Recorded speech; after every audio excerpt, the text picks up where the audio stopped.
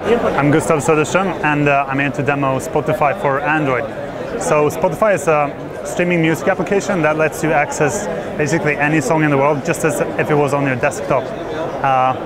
So basically you can just pick a song, play it, and if you like it, you add it to your playlist, and you keep building these playlists. You don't actually have to download music, which also means you can share music very easily. So let me show you quickly. Here's the Spotify client for Mac. I'll just type in K, search for any track that starts with a K. Let's see, so I'll type anything from maybe Super Chick. I can see, all the albums that Super Chick ever did. They're in Spotify. Now I can listen to a song here, like Courage, for example. You can see it started very fast. I can seek within this song, go to another place in the song. I can switch songs, like that. So it's almost as fast if you had all the music in the world on your desktop. And this application is available not in the US yet, but it's available in Europe. And let me just pause the music for you. You can use it for free. It's an ad-funded version. That means you will hear ads like every 20 minutes, audio ads actually, and visual ads. Now, by far the most common request from our users is, they think this is great, they use it a lot, but they want their music in the mobile, right? So this just doesn't cover all the use cases. So what we did was we sat down and instead of just quickly building a streaming application for mobile, which would have been sort of the easy way out, we just sat down and figured out, what should mobile music really be like? And what we came to was a few things. So there were two things we wanted to do. Of course, we wanted to give you access to any song in the world at any time, anywhere. And we do that. If you have a good, 3G Edge or Wi-Fi connection, you can just search for a song and stream it wherever you are. But there was another use case, the use case where you're in the subway, you're on a train, you're in an airplane, or you're roaming, where, this just wouldn't be very useful, right? So what we did, which is unlike most other streaming applications, is we built a synchronization paradigm, which means that you get the same playlist on the Android phone that you get on the PC, right? Of course, and you can stream it. But you can also highlight playlists on the Android phone for download. And actually it downloads these playlists locally to the memory card, it encrypts them, and then you can listen to them in flight mode, right? And you get like 10, 12 hours worth of battery life because it's actually local on the device, it doesn't use the network. And what happens is, if you do changes to these playlists on your desktop, as soon as the device comes back into connectivity, Wi-Fi, 3G, etc., it's just going to synchronize silently these changes and download all the new tracks, right? So let me show you that actually. So this is the Spotify client for Android. Now, as I said, obviously I can go into search here. I'll type in maybe, L, search for any song with an L. So, actually I like this one, L'amour toujours. So I click it, and you see it starts really fast actually. I can do seek within a track like this, and just let it go. And it continues from there. I guess you can't hear it very well, but it is streaming. I can just go to the next one in the list. You can see it's almost as fast as the desktop client actually. So we have that use case if you happen to have decent connectivity. Now, what I think is really cool and the defining feature is actually this use case. So you see my playlist here, and if you look at the desktop down here, you can see the same playlist here. So what I'll do now, if you film the phone here, you can see, for example, the Gustav playlist there. I'm actually on the desktop, I'm going to move that around, and you can keep filming the phone. I'm going to move the Gustav list up top. And you can see it just pops up there. And now actually I'm going to change the name of the Gustav playlist.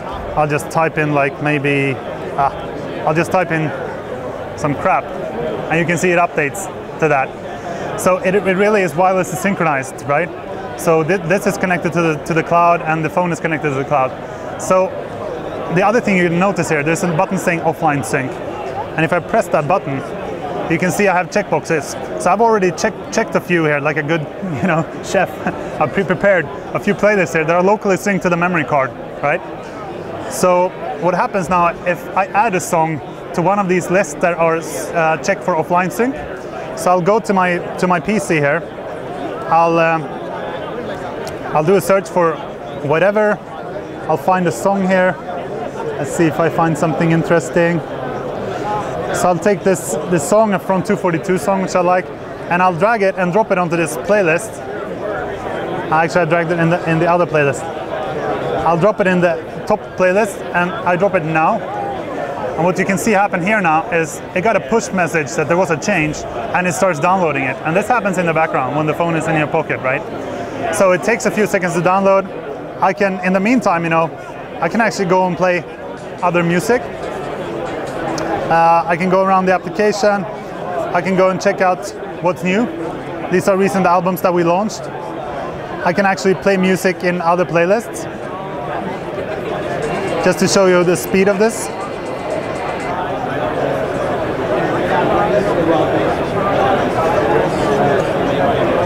And what happens is, let's see. Yeah, you have settings and stuff here as well. Now, so now it's finished. You have 14 songs instead of 13.